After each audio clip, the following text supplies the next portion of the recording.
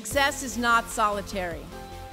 That story of the genius going it alone and changing the world, that genius exists, of course, but the solitary nature of her achievements, that's a bit of a myth.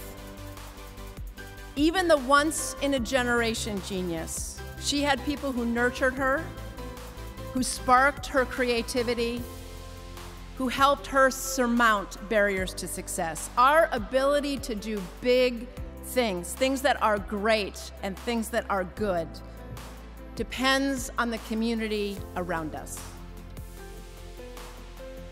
It is the multitude who in numberless ways amplify your strength and your reach. And this isn't a one-way street. You benefit, but you contribute as well. You are a force multiplier for others, helping to amplify strength and reach of those around you. This kind of community is what Penn is all about. We get the word university from the Latin universitas, which means the entirety or the whole.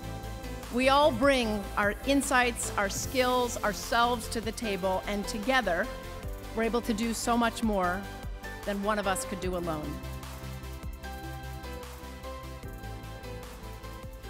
You graduates contain multitudes. As a group, yes, but also as individuals. Don't ever forget that. Our world is obsessed with labels, with binaries, with fitting everyone and everything into boxes. The truth is, you are more than one thing. You are more than many things. You are everything. Now, I want to be clear, I'm not asking you to do it all. And I'm certainly not promising you can have it all. But I'm asking you to live the fullness of who you are.